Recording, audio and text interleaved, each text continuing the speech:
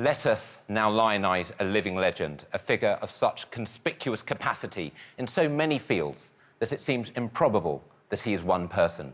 Out of sheer respect, I refuse to kickbox him. It's time to present the Special Award, one of the highest accolades Bafta can bestow. And this year, to affix the garland, please virtually welcome 3 Hollywood stars in the separate but complementary shapes of Taraji P. Henson, Ruth Wilson, and the freshly showered Matthew McConaughey, as well as the long-run scriptwriter and actual doctor, Grace Ofori-Attah. The recipient of this year's Bafta Special Award is just that, special. Not only is he one of the most talented and world-renowned actors in the country, he's also an internationally celebrated producer, writer, and staunch champion of new talent, opportunity, and diversity within our industry. And incidentally, I understand he is one hell of a DJ. And I know for a fact that the last time I was with him, he was still an undefeated kickboxer. But that will be for another show. Idris Elba first made his name in The Wire, where he was so good at playing American gangster Stringer Bell that even now some people refuse to believe he's British. This success led to him playing his now legendary role of DCI Luther in the award-winning BBC drama Luther. working with Idris has been one of the highlights of my career. We've worked together for about 10 years as Alice and Luther, and we have had some amazing times, both on set and behind the scenes. Whether it was sort of pub crawls in Islington with Warren Brown, which did result in the recording of a single which has never seen the light of day, and I don't know why, Idris, because the world needs it.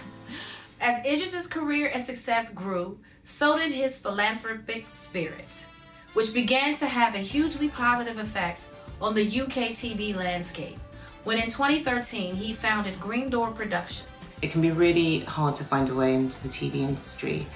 Idris champions diversity. He took a risk on me and gave me the opportunity, and that opportunity changed my life.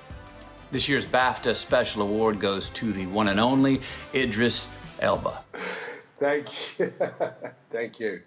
First of all, I just want to say thank you to BAFTA for giving me this opportunity and finally recognizing, I'm joking, I'm very proud. I just want to start by thanking my mum and dad, Winston and Eve, for giving me life.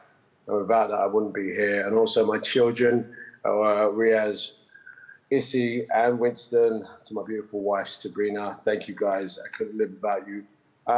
Listen, when I first got this award, I was like, wow, it's a bit early for a Lifetime Achievement Award. I was wrong. It's a special award, and it is special, and I appreciate it. I know that I don't believe that I'm very special. I believe that what I've been given is an opportunity, and what I've done is taken my opportunity and handed it backwards and handed it to other people that need that opportunity. That is something that, you know what, I didn't plan to do. It's just a natural feeling. It's a natural reaction. I feel very grounded coming from East London, where I was born and raised. And I know that, you know, in East London, we try to treat people with respect because everyone comes from the same cloth.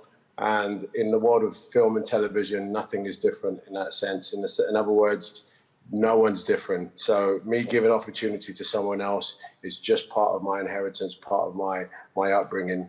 I'm hoping that from this point on in this world, in this junction, that everyone sees that you can't make it without anyone else, that we all think about paying it backwards to the person behind you so they get an opportunity. That's definitely why I think I've got this award. One day I might get an acting award, but until that day, I'm going to make more opportunity for more actors, more writers, and more people to come and speak and tell their story. Thanks so much. I appreciate it.